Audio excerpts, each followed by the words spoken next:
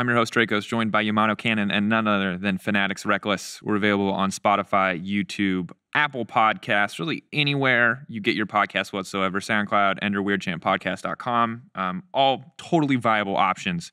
Today on this episode, we're going to be doing a quick recap of the top four in the LEC, to looking at the 80 carries in Europe.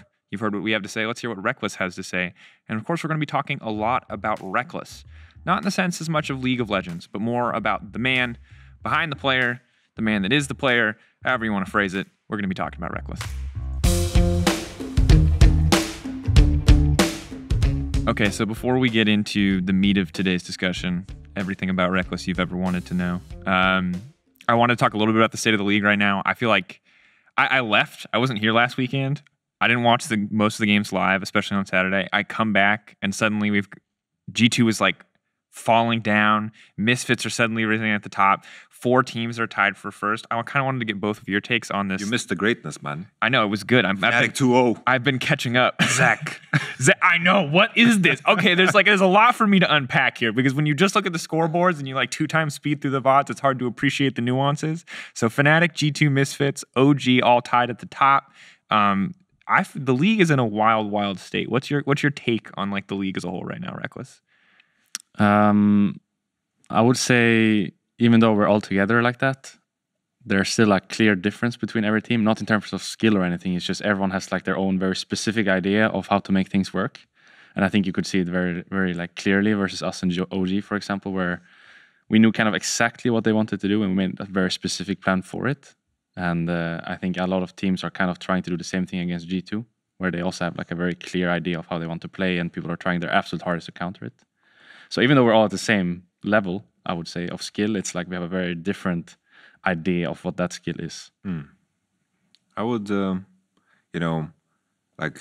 just to reference to the game between you guys and OG, I thought you guys just went full Draft Kingdom this weekend. Yeah, we did. Bippo in PGL said that Gelato was very dizzy, and I have to agree. When all OPs were open, that EUPhoria was playing Soraka in the end was really a big question mark ping. And I think you guys hard smurfed. And I'm super excited about that, because at the beginning of the whole season, I was always saying, this Fnatic is going to be super, super great. This is for the long run. This is the Fnatic that will be very diverse. I think this weekend was this is the time where I'm starting to get hyped about Fnatic. So that's exciting as a viewer. It looked good. I was impressed about how quickly you guys hit the ground running. And I'm also just in general, I mean, I love weird picks. So you guys have just been, you're giving me a little bit of everything. You're filling in some gaps that other teams have been missing out on. And it's so interesting that everyone has that kind of unique strategy. And it feels like if everyone's trying to just play to what everyone else is trying to do, I think it's the most interesting top 4 that you could probably hope for in that capacity. Because if I look back to 2016, 2017, especially G2 primetime era, it was just everyone trying to be G2 and everyone being slightly worse, rather than any team having their own individual identity. Back in the heyday where I feel everyone was still in Europe just trying to copy Korea and go a little bit further, except for UOL, right? But UOL were on their own planet of strategy. You didn't. No one came out there to meet them. It was unique. So it's a little bit wild to me that we actually have such a close top 4. I think Misfits is pretty unique in the sense that I think, even though I'm not completely, fully trusting their bot just yet, I think a lot of people are taking that G2 game performance kind of out of proportion. I think their top side is really strong, and I think they've shown that the game can actually be played through top side, while I think the majority of both LEC and the world most of the time play through bottom, first Drake, swap to Herald, and kind of have this step-by-step thing, while Dan and Denik, Razor tend to also be able to play through top, which is, I think, that what makes them unique, which is cool. When I look across a lot of these teams, you're bringing up bot lanes and Rekkles. We've kind of talked a lot about role density in Europe, and we talked with Mickey last week about supports, and the week before that we kind of just talked generally. But I was curious what you thought of the level of bot laners, AD carries as you've been playing against them this entire season compared to past seasons and past years? Because from an outside perspective, right, not actually playing lane phases against any of these guys, they destroy me. They are all great. Like, it does feel like the overall level of specifically AD carries is significantly higher this year. I would agree, yeah. I don't think there's anyone that's like a punching bag for the rest of us. I feel like everyone has very clear strengths of what they want to do in the game. Obviously, some better, some worse, but there's never a game where I feel like I just have such an edge on this guy that no matter what I do or no matter what I play, I'll end up on top. It's always like I have to actually focus in hard of what I want to play and in what matchup I want to play it and how I want to play it until I can actually get my advantages. Dang. So it's a very different regular season for me. I don't have these weeks anymore where I feel like, oh, this is a chill week or this is a tough week. It's like every week's a tough week or every game's a tough game. So that's honestly brutal. Like, I'm glad to hear that. Like, that as someone who just watches this league, who gets to spectate, who gets to commentate, that's like exactly what I want to hear. Is that everyone is good, that everyone is competitive. It is absolutely a dream. But that does sound really brutal. Like, I won't name names, but there were years past where I was like, oh, this lane matchup, you're going to be fine. This lane matchup, you're going to be fine. And that does feel like it just puts a lot more pressure on pretty much everyone on the bottom side of the map. And it's interesting that you guys are talking about it being so bot lane focused, because it just felt like last year was like mid lane just being so... like, mid lane is obviously always kind of the most important. Akali Syndra. Yeah, but it was Akali Silas last year. Oh, yeah, Silas. Like no other role mattered. And Kai'Sa and Xayah were great, and I actually miss those champions a lot, although we do still see a decent amount of Xayah. But I'm glad that finally, like, we have a bit more attention and a bit more kind of power around the bottom lane in Europe. Because outside of G2, 2v2 killing people, or you and Hill saying 2v2 killing people last year, it just felt like bot lane just was not that hype. Sona Tamkens, you didn't like it? Sona Taric? No. I didn't. Yuumi? You didn't like Yuumi? I thought my Garen was pretty clean. Okay, the Garen, to be fair, I forgot about the Garen. Why are always my teams the victim of like a new strategy taking over the whole game? Yeah, you say that you're a victim, but you also got that free win when G2 decided to play Garen top. So sure, that was like... it's a double-edged sword, Yamato. Because it's like, you know, we were playing against this composition with the Garen Yuumi, and then at one point we realized we were like, we have to engage on the Garen, and it's like, just doesn't work. It's like you guys were getting prior 2v5, so it was rough. And we killed you guys a couple of times. It blew my mind, that game.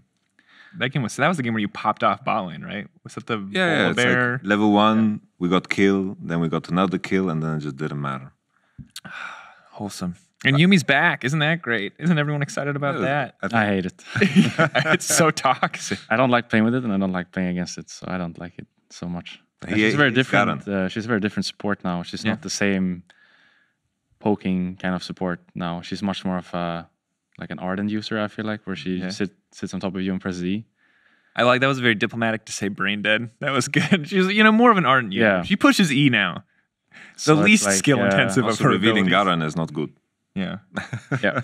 So I don't like it so much. And I think it's a bit overhyped right now. I feel like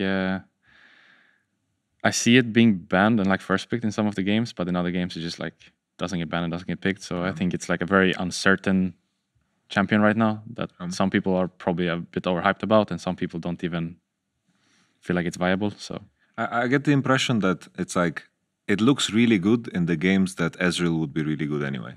So it's like it makes like usually Ezreal Yuumi is the way we see it. Like Rogue played it that one game versus Misfits, the one they beat broke the win streak, and that looked like really brutal because the enemy just couldn't force, and then it looked good.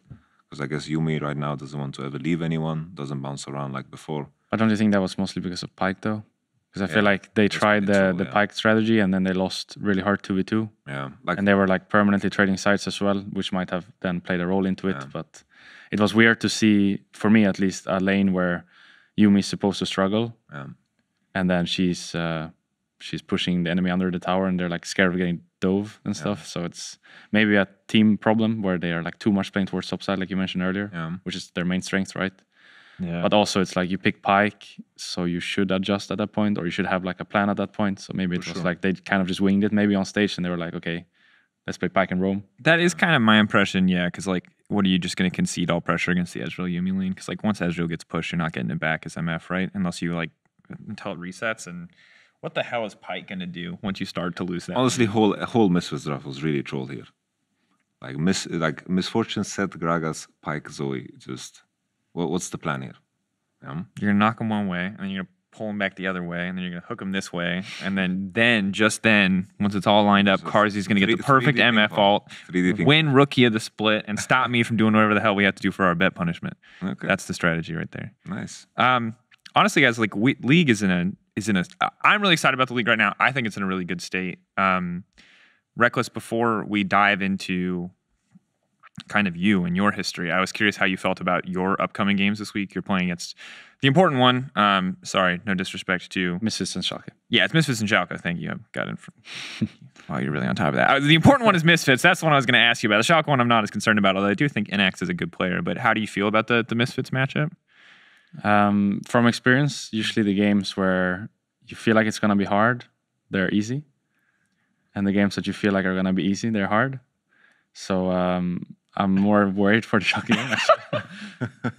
It's kind of tied into what I said earlier about like every bot lane being good. So for example, in games where we have supposedly been the better team, I feel like we've struggled a lot bot lane specifically. Yeah. It doesn't have anything to do with like skill disparity or anything. It's just the mindset you go into the game with is very different when you play out against a team that you feel like, okay, this game can go either way, or against a team like, okay, we should have this in the bag no matter what.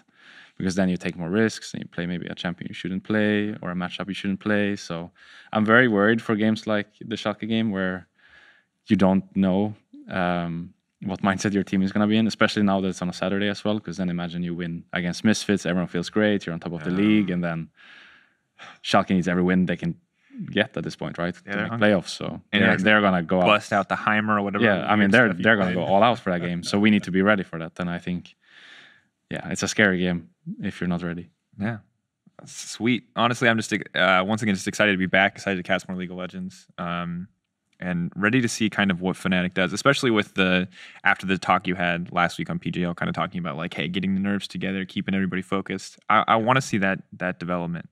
But turning our attention to you, Shox talks about it on PGL. If you guys haven't watched that one, watch it already. A lot about the motivation, what keeps you going. But rather than talk about motivation, we thought we'd talk a little bit about your history today, because you are, I guess, probably the most historic player in our league now at this point. Yeah. I think with Soaz piecing out. That's crazy to me. Wow. So first off, how do you feel about being like historic man? I know you're not. I don't think you're the oldest, but you are like the most veteran player in the league. How does that feel? Not sure. I haven't never thought about it like that. I guess in a way I try these days to use my experience to my advantage more than I used to. I feel like I'm like able to see more clearly now than before. So for example, I think like we just talked about with the games you're supposed to win feeling harder than games you're not supposed to win is something I never thought about before, but over the years I've realized that like your mindset and what's in your head actually matters a lot more than what you're able to type out on your keyboard or do with your mouse. So I feel like the experience has helped me a lot to become more stable, I would say, in terms of these games on stage, because before I'd sometimes like go crazy in a game and the next day I'd just run it down. So I feel like it helps me a lot to be like that experience or like that most historic player, but at the same time, it's not something I think about every day. Yeah. It's also a thing I actually try to go away from as much as I can, because I don't want to become a player where I just always say, I have done so much already, so I don't have to like put in the effort or put in the extra work. I can just rely on that, because then I feel like I'm going down a very slippery slope, and I would rather just be like this constant hardworking player. Yeah, I respect that mentality. How does this compare to when you first joined the league? Because like you had a very, it's hard to describe, I guess, kind of meteoric rise almost, right? Because you went from like nothing to, not nothing, but to like pretty quickly just to Fnatic stardom. You were like, you hit the ground running. So is that mentality something you've kept over the years, or when you started out, was it like a very, very different story?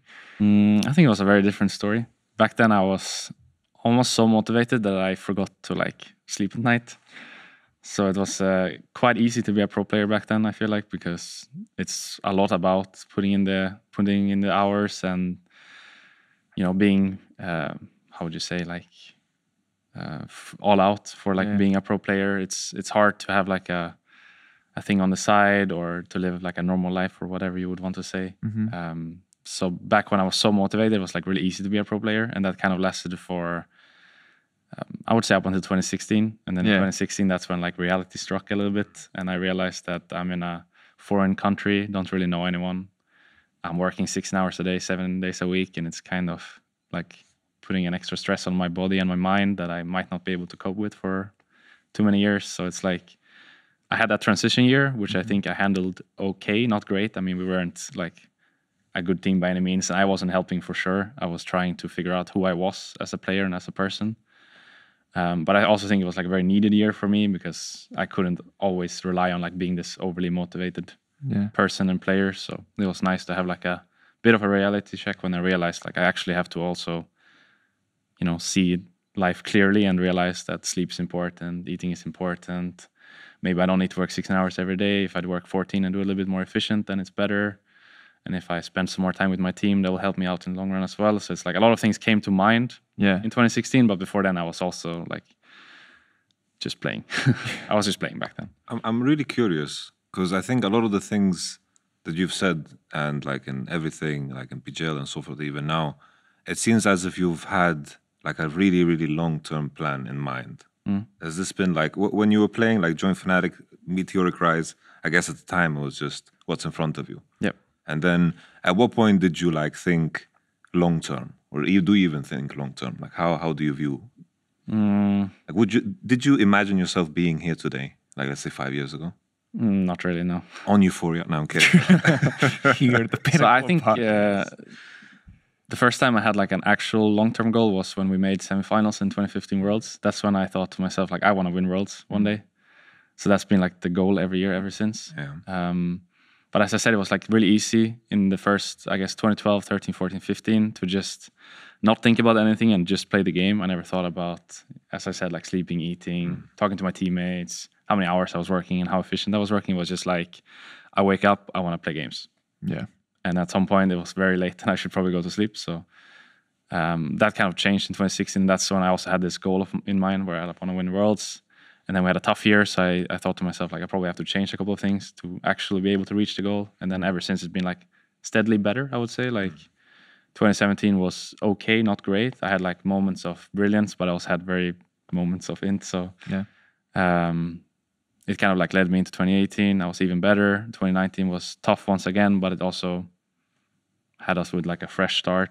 So I think now in 2020, it's, like, a very 2018 feeling where we had the gap year, like the 2017 year, where we had a new roster. We need to like work together, figure out how to work together. And then 2018 came around. We just swapped one member, won everything. And now 2020 is the same. We swapped one member. So are we going to win everything, or what's the next play? I'm curious a lot about kind of this 2016 mentality shift, and I'm wondering like kind of a chicken or the egg question, like what came first? Was it that you were struggling in 2016? Like so much as a team that made you like step back and look at your life and look at that perspective? Or did this like epiphany come separate from the team's performance? Was this before you really even started playing in 2016? Because you talk about 2015 being like, you're like, we can do it. We can win Worlds. So it feels like 2015 ends on this high note. And I can imagine that momentum could just carry through. So do you remember like what actually caused it? It didn't carry through. It didn't carry through? It carried through until people left the team. Like when Rainover and Yellow left the team. And after that, I was very confused on what to do because I was so used to playing with Yellow, for example, in bot lanes. So I was very confused on what I wanted to do with like another bot lane partner. And it all kind of came out of nowhere as well. So I wasn't really ready for like new teammates and all that. So I guess I had a very like shocking moment in my career. And I thought to myself, like, this is going to be a very different year. I have to be like the shot caller now. That's when shot caller was a thing. Yeah. When everyone was like, someone has to make someone has to make all the calls. So Daylor tried to mold me into being that guy. And it was like a lot of new things at once. And I wasn't even like actually thinking about how the team was doing. It was a lot about myself, which now I kind of regret because I realize now that it's like all about the team actually. It's not so much about yourself. But back then I was so focused on like being the shot caller, being the main carry, you know, being like the face of the team because there was always someone else doing all of these things. And I was always like kind of a background player, I guess, where I would be like the second carry or the third.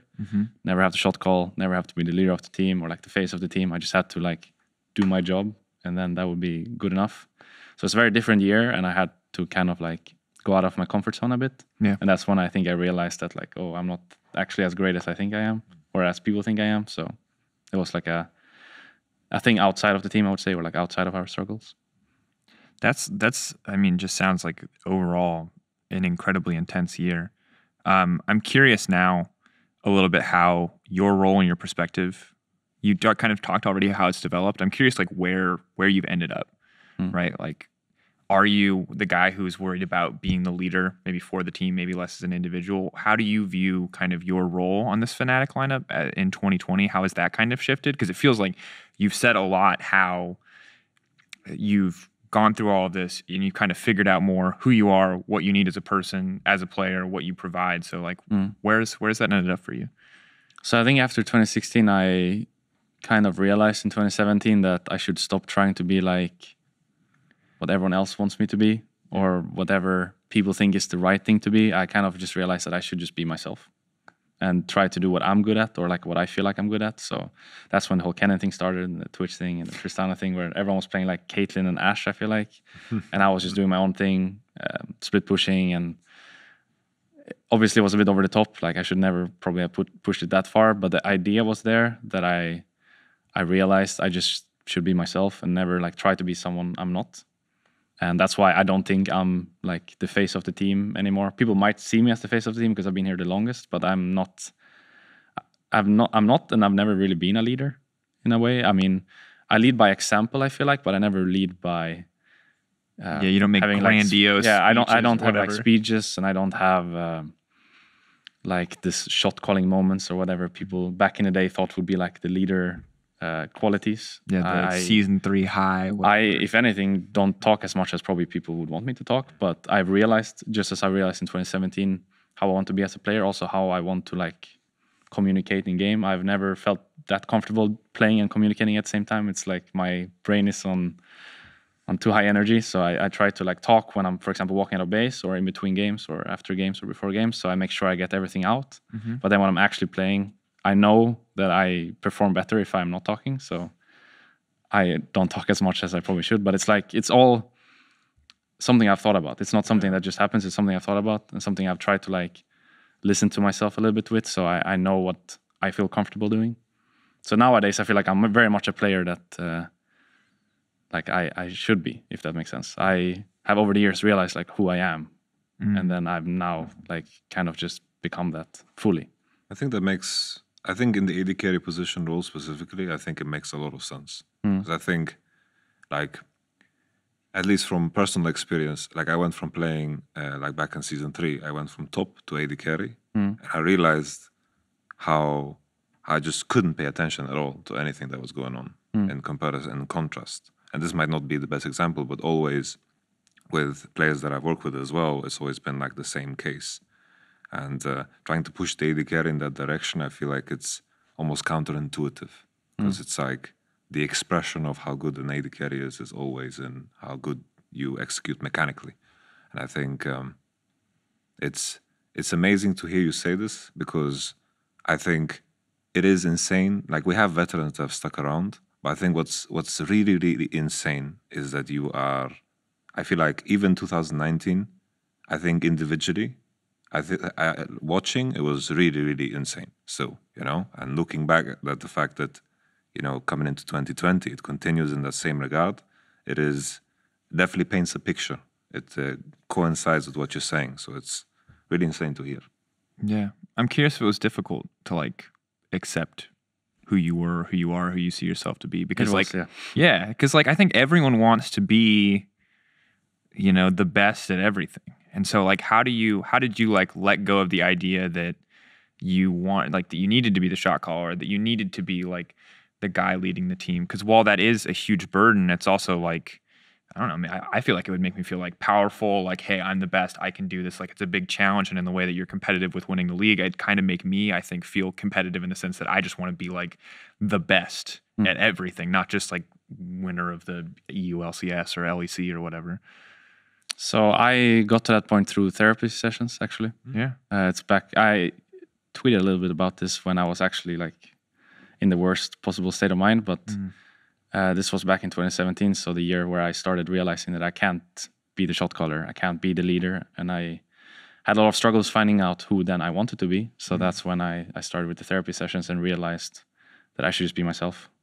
So it's a bit deeper than just like I had the epiphany myself, but like that year was like the year where I did all of these struggles so that I could really like dive into myself later on in my career.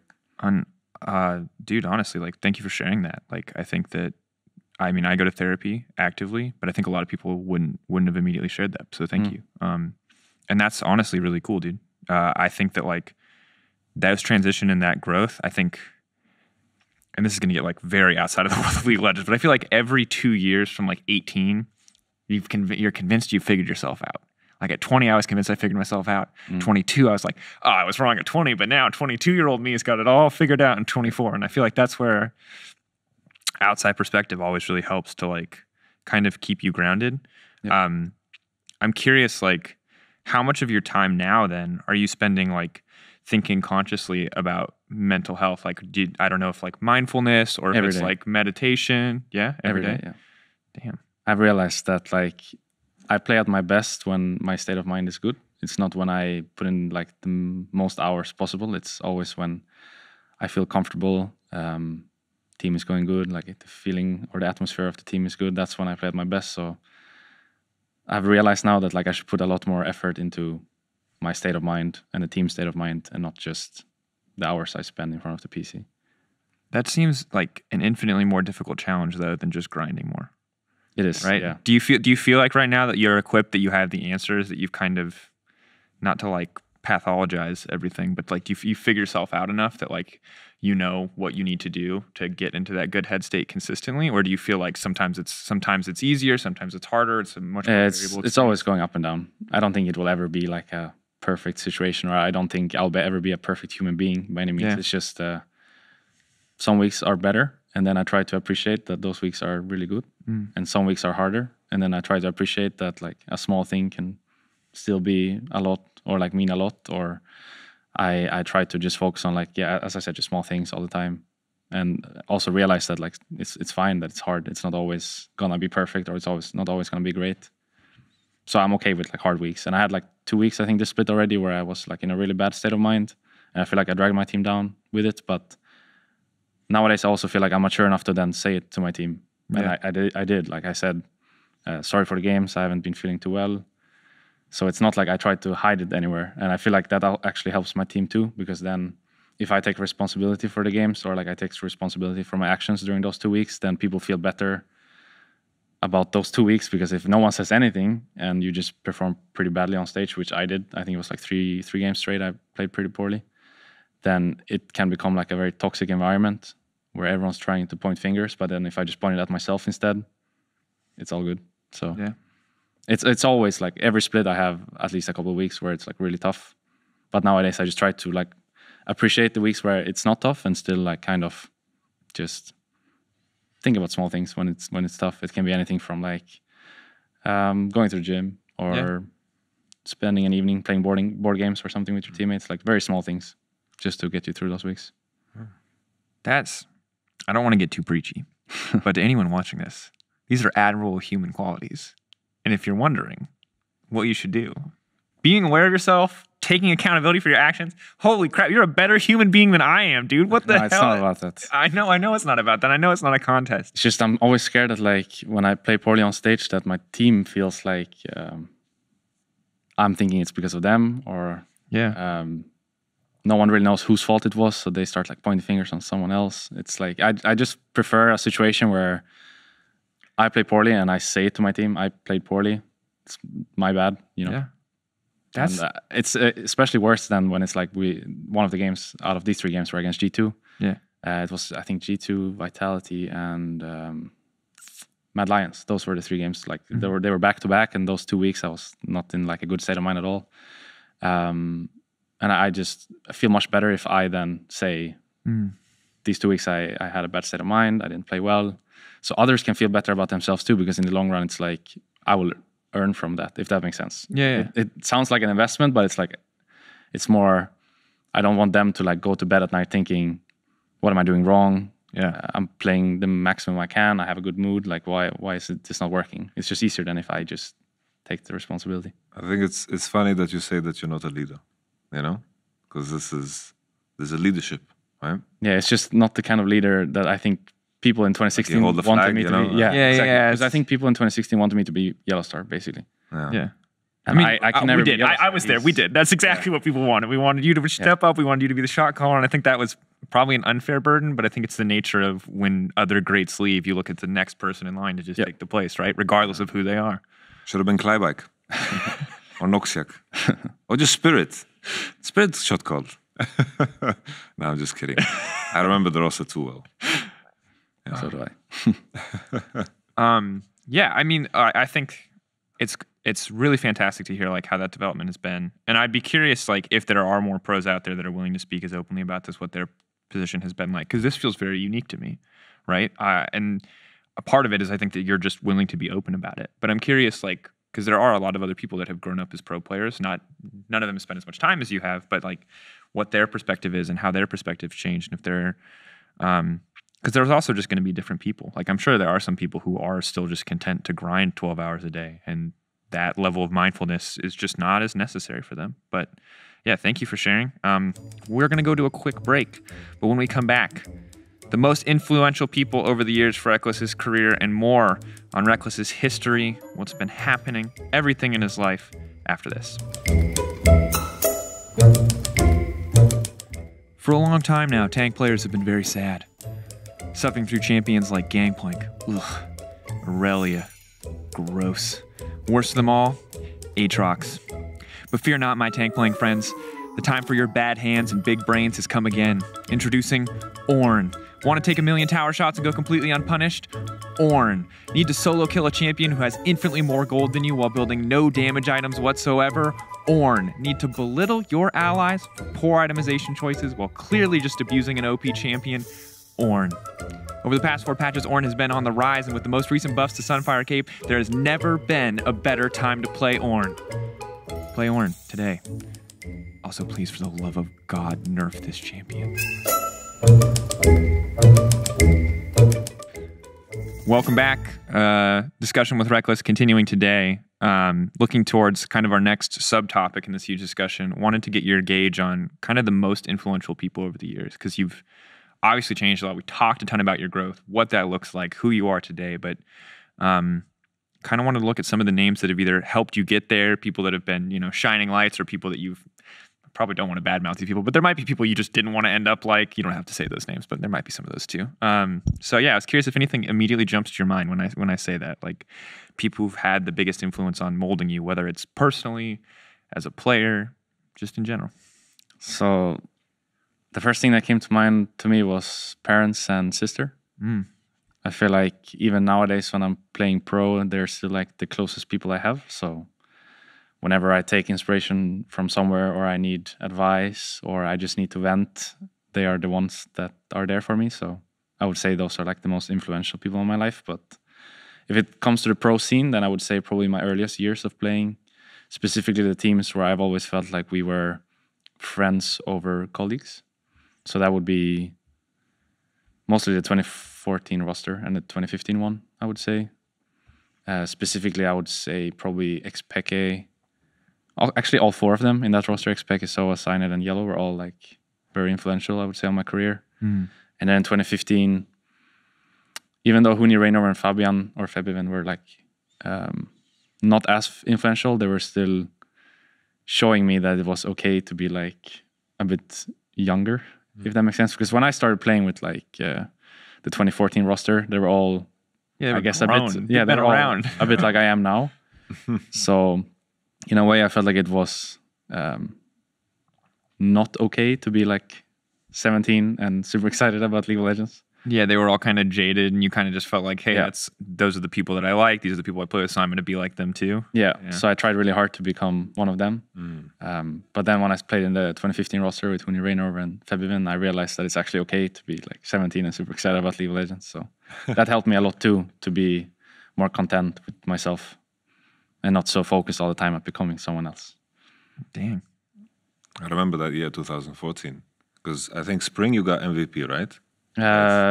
So I think I had MVP in summer playoffs and spring in general. Because I remember summer was rough for you guys. Yeah. I remember you guys were like really in the bottom, and then there was like a super week, and I think you guys 4-0'd, and then it was the finals versus Alliance with the Alistar meta. I remember it so vividly because I was casting that in Swedish. Yeah. It was good times.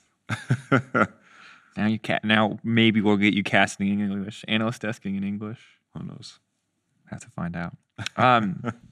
Wow. I guess it didn't really occur to me that like it makes a lot of sense, but it didn't occur to me that the like enjoying League and kind of being a kid would have been much harder for you as being like the young guy, kind of like coming to. Don't get me wrong, they enjoyed League too. Yeah, it's just a very different kind of way of enjoying League when you're a little bit older and you've done it for a couple of years versus your like first pro year. Because for Huni, Rainover, and Febim, it was all their first like pro year. So yeah. They all played a little bit. I think maybe not Huni, but I think Rainover had some stints in LCK, and Febim had Game Over. Huh? Game Over. Yeah, yeah, and Febim had in academy Like here in HTK. Europe. Yeah. So they all had experience, but never at The big leagues. Yeah, the big leagues. So it was just like a very different way of enjoying League, and it made me feel a lot better about myself because I was one of those guys in those years that like really, really enjoyed League of Legends.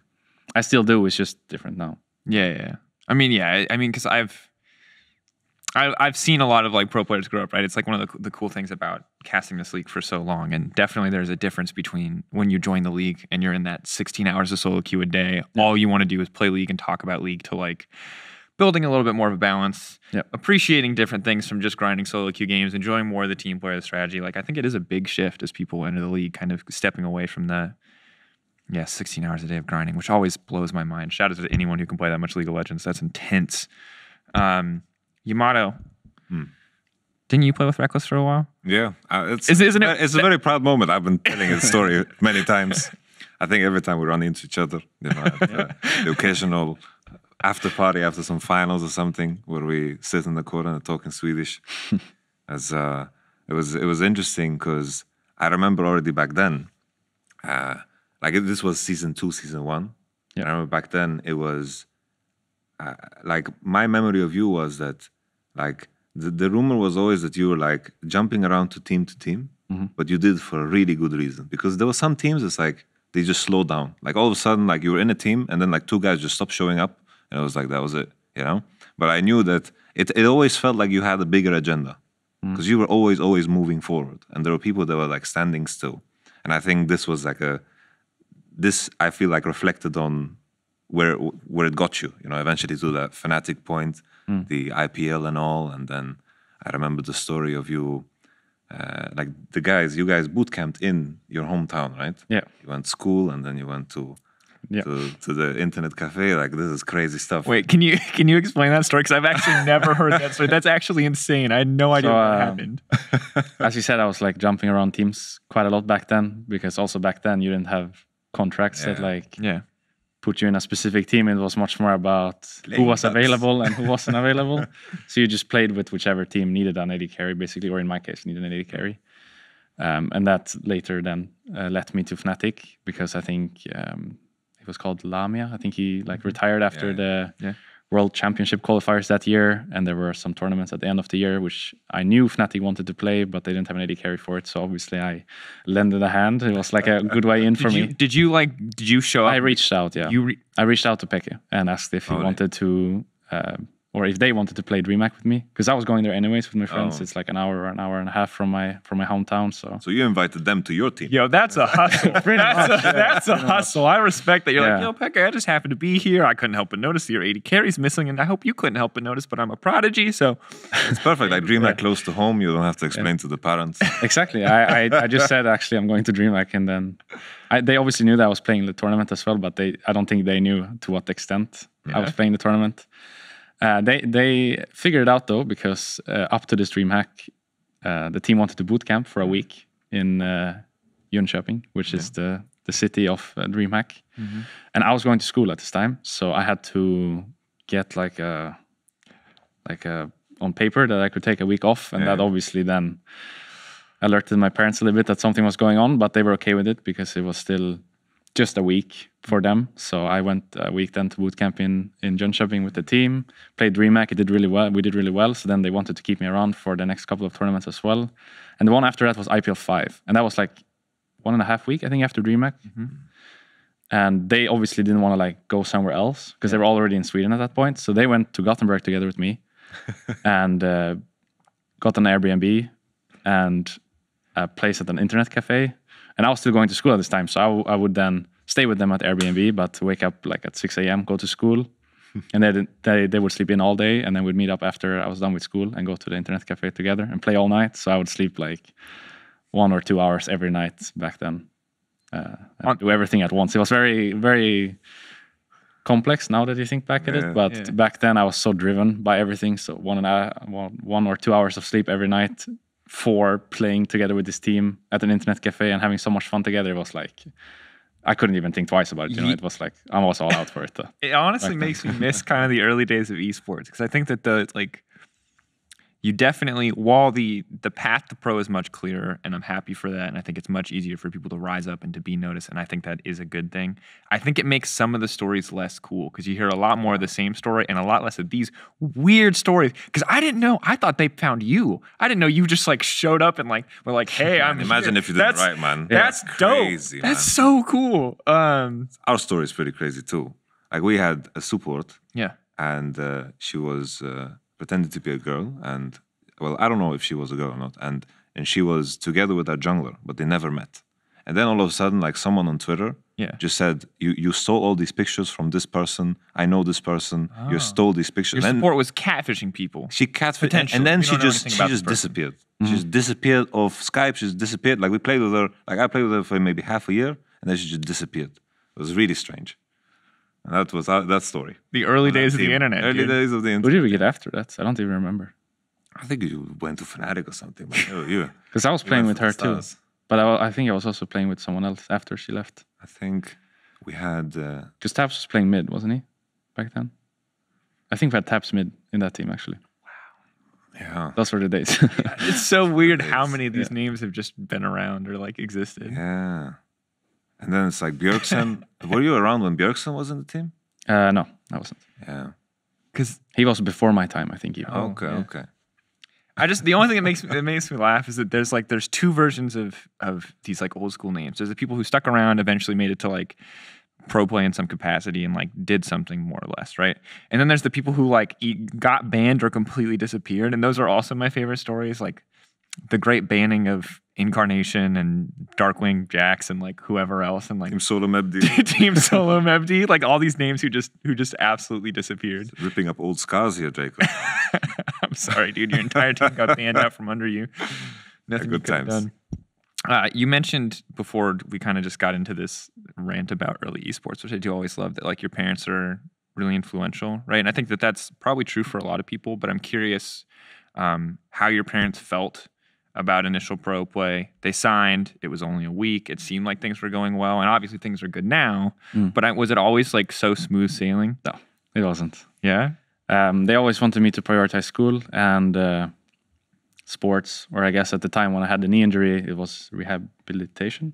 Is that how you say it in English? Yeah. So they always allowed me to play, but it was after I was done with my other duties, if that makes sense. So for the most part, it was fine. But then when it came to like traveling around, potentially moving to Cologne at the time, it was a very different question, and it took them a while to get on board. But we made like an agreement back then that I would finish my first year of gymnasium. I'm not sure what the global translation of gymnasium in Sweden is. The first year of high school? I guess it's high school, yeah. After the first year, I would take a break, 1 year break, not more. And wait, how old were you when you entered gymnasium? I was about to turn 17, so 16. Oh, okay. That's weird. Yeah, the equivalent in American would be like your third year of high school, but I guess it's just different education systems. Okay. Because I was 16 and then I finished my first year and they allowed me 1 year break. So I went down to Cologne, waited to turn 17, and then I played together with Fnatic for the 2014 season. And then I was supposed to go back to school, but then we did really well and they were all out for esports at that point. So it was okay, but in a world where perhaps we didn't do as well, I would have probably gone back to school after 1 year. But it turned out really, really good for me. and they were there to see some of the games, and I think got like a vibe of esports and probably liked it, so they were okay with me like taking a couple of more years. And now I'm like 7 or 8 years later, so school is not happening. Did your mom ever bring it up? Like, so have you considered going back to school?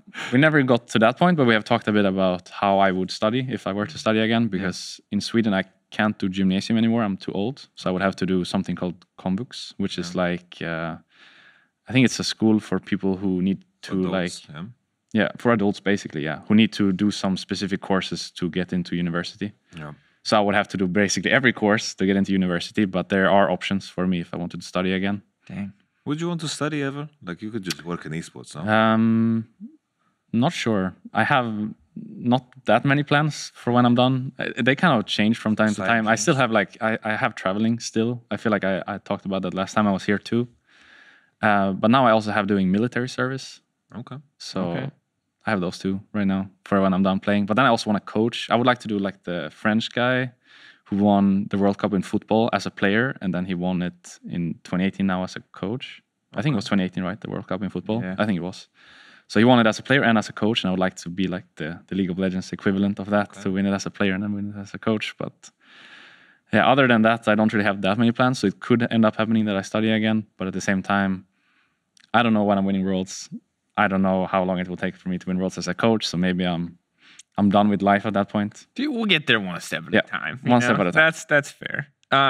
How often do you actually think about the future like that, though? How often do you look that far ahead? Because like not often. Not often. It was a part of my time in 2017 when I was trying to figure out my life and who I wanted to be, and I realized that I'm pretty bad at focusing in the present. I very easily drift off in the future or dwell too much in the past. So I try really hard nowadays to just like take one step at a time and not be so focused on everything else. I'm curious because I always come across two different people. Do you ever like for example, when you've won a split in the past, for how long do you celebrate? Like how long until like the next thing? Before, I would not celebrate at all, actually. But nowadays, I think I'd celebrate at least one night. But when I won, for example, in Copenhagen, I didn't celebrate at all. I went home at 6 a.m. the morning after together with my family. So there was no celebration there. Madrid, same thing. We went to Korea the morning after the boot camp for Worlds. This was 2018, both of them. 2015, no celebration. We went to Korea as well back then when we won in Stockholm. And 2014, when I won, I think I went home actually. This was before All-Stars, which was like MSI of 2014, which was held in Paris. I remember I went home and we didn't practice at all. And then we went there and got absolutely destroyed by pretty much every team. I think we only won one game against TPA back then. So I've never had like a point where I've been celebrating, so to speak. Obviously, everyone celebrates in their own way. It's not always a party or anything like that. But I don't think I've ever given myself the time of day to just be like content with everything. I think that's a bit of who I am, but also a bit of my past like extreme behaviors. I feel like nowadays I'll be more okay with taking like a day off to celebrate. That just feels really tough. I think that's kind of the nature of like people who are incredibly ambitious in my experience, and maybe this is what you were alluding to, is that just I think the people that really just want to be the best at something or win or just want to keep accomplishing more, I think it's really hard to slow down and to be like, it's okay for me to just stop and enjoy this moment and celebrate this for what it is, rather than being like, okay, Worlds, okay, next season, okay, next tournament, okay, next whatever. I kind of regret it though, because I feel like it would make the memory more sweet if I actually gave myself. If you treated it like you won something instead of treating it like it was just another step. Yeah, because if I don't do anything, then obviously I remember like the games and I remember the feeling of standing there and lifting the trophy, but it ends there. That's the end of it. And I would like it to be more special than that. Obviously it's very special already, but I think the more special I can make it, I should, because then when I'm old and I sit on my porch, I can think back and have like more fond memories of that specific day. I think it's just super common, right? I think it's like this addiction of always moving forward. I think it's so common in the highest level of esports.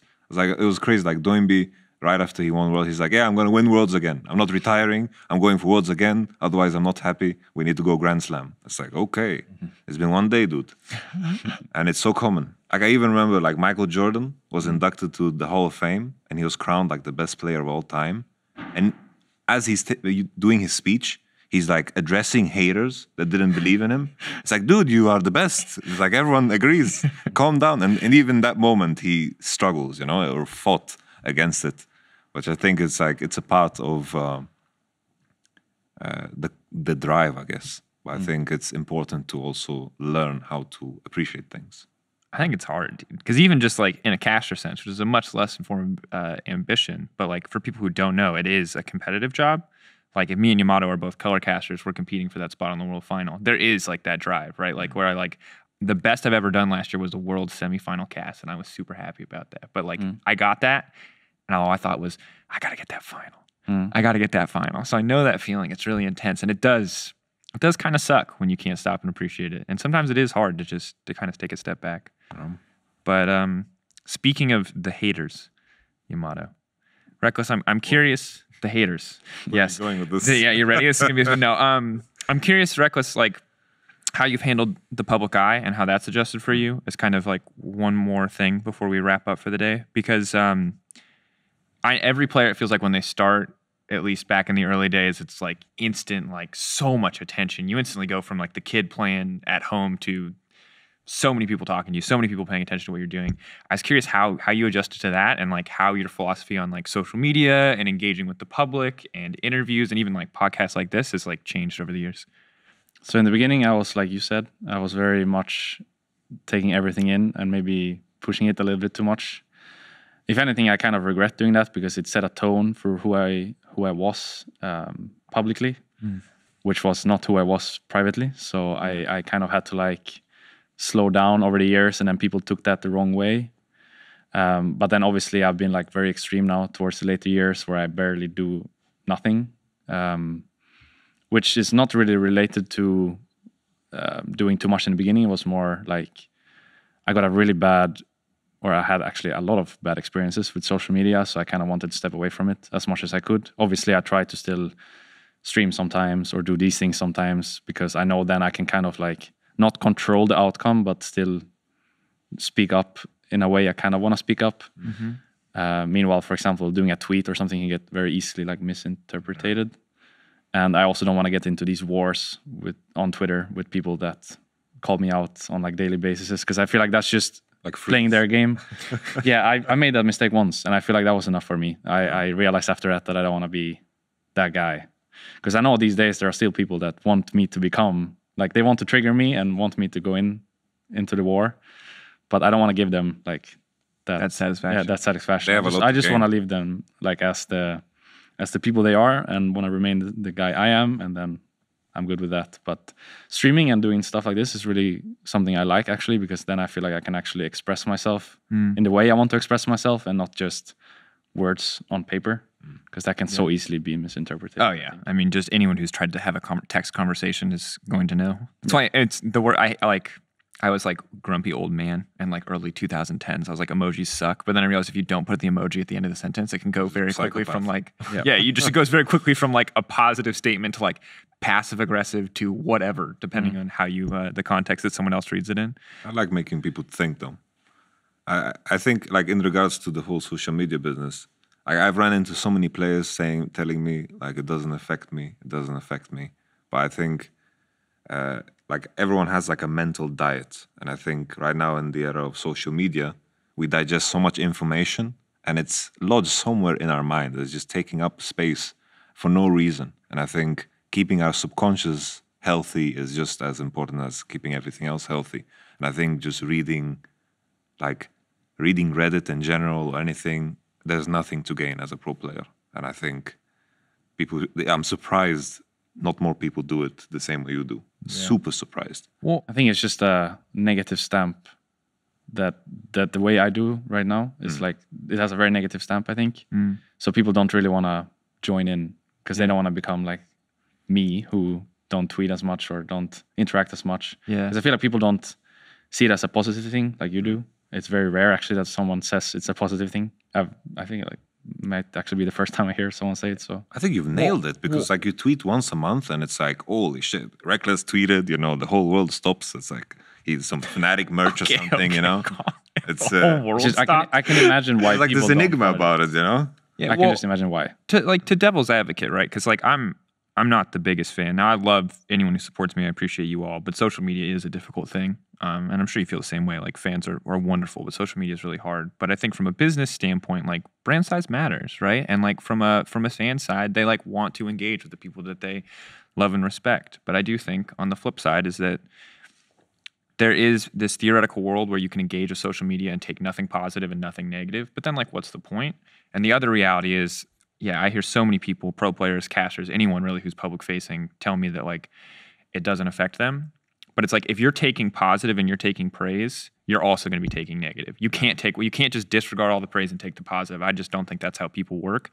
So if you're involved, if you're playing the game, to put it in weird terms, I guess, you're getting it all. You're getting the negative, you're getting the positive, and I think it's not always worth it. And if your goal is to be the biggest brand and the biggest business, maybe you want players who are really good at engaging on social media. But if your goal is to be the best, I think you just want players who are healthy and happy. And I don't think social media is, for some people, it's fine for them. For others, it's not. And I think that's just the way that it is. Like it can be super, super toxic. It can also be fun. It can be a good time. Yeah. So I basically tried to design a way where I don't get the positive, but I also don't get the negative. Yeah. So I have just a very out. I have a very neutral basis, I guess, where I sometimes tweet, but I don't really read what people say. So I still get like a bit of the social media side, but not really the side that I don't want. So it's very similar actually to my transition in 2017 as a player in terms of how I do social media right now. It's like I do it my way, the way I want to do it. Mm-hmm. And obviously people are very unhappy about that because they want me to do it like everyone else. Yeah. I'm being honest, I was sad for 5 minutes when you unfollowed everyone on Twitter. I was like, I thought we were close. And then I was like, why the hell do I evaluate this as a measure of personal relationship? It's not, but I was a little sad. I get that. But it's the yellow store syndrome for me once again, where I don't want to be like people want me to be. I want to be the person I myself want me to be. And I've always felt the most comfortable when I opt out of the positive and the negative, and I just do things that like give me a very neutral basis. Streaming is the worst, I guess, that I do.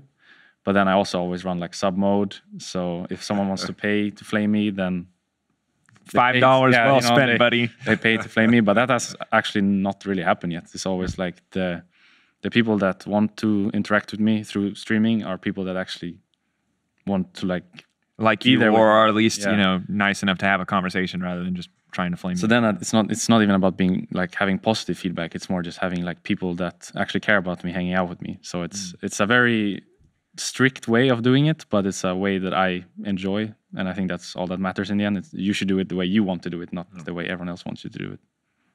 That's cool. I like it, honestly. As like one final question, unless you want to, I'll give you the final question if you want it, but I got one if you don't. Okay.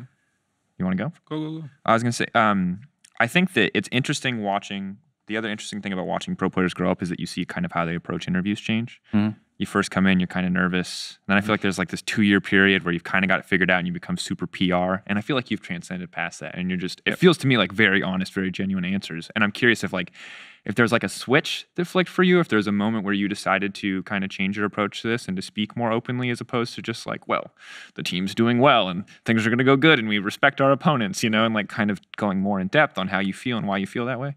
I think it was, there was a point in my life where I cared a lot about what people thought about me. I wanted everyone to like me. And I was okay with people not loving me as long as they didn't hate me. Yeah. But nowadays I'm content with people hating me because I know there's going to be the other side where people love me. So I just kind of stopped caring, I guess. It's I'm not sure if it came with age or if it came with experience. Yeah. But either way, at some point I stopped caring so much about what others think of me, and I started thinking more of what I myself think of me or what the people I care about think of me. And then I realized I should just say what I have on my mind, because that will get me further in life than if I hold back and I take too much of a neutral standpoint where I never hurt anyone, but I never help anyone either. Because I think it not only then reflects who I am as a person, but also as a player. So it can like give me struggles in my team, and it can give me struggles when I work, with like staff members or something. So I just want to be like a very open person, because then I know if there are issues, I will bring them up and I won't just let them be there. And if someone's doing well, I will always praise them. Like I will always just say what's on my mind, and I think that's really important and something that's undervalued actually. And I mean, not only esports, I guess just in general. Yeah. I prefer when people just say what they have on their mind, even though it can be harsh sometimes. I would rather take that hit then and there to in the future build on that relationship than have this like fake feeling towards each other. I think that's like more annoying. I read this quote once saying, "A conversation is the pursuit of truth." And I think this is the way to do it. I think everything that we do to beat around the bush is just a waste of energy and time. It's efficient to just be honest. I agree. All right, I'm gonna be honest. That's a perfect ending. So, thank you, Rekkles, so much for coming on the show, dude. Thank you for having me. Yeah, it was great. Fnatic playing Misfits and Schalke this weekend. Check it out. LEC starting 5:30 p.m. On Friday is, of course, Ready Check. This has been EUPhoria episode 7. Thank you so much for watching.